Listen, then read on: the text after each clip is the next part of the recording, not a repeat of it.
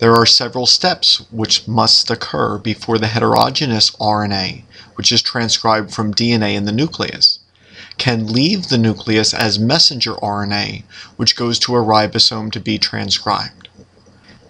First, a guanine cap is added to the RNA in a 5' to 5' bond. In other words, it is added to the 5' end of the hnRNA in the reverse position as the other nucleotides. Second, a poly-A tail is added. Poly-A simply refers to the presence of a string of adenines.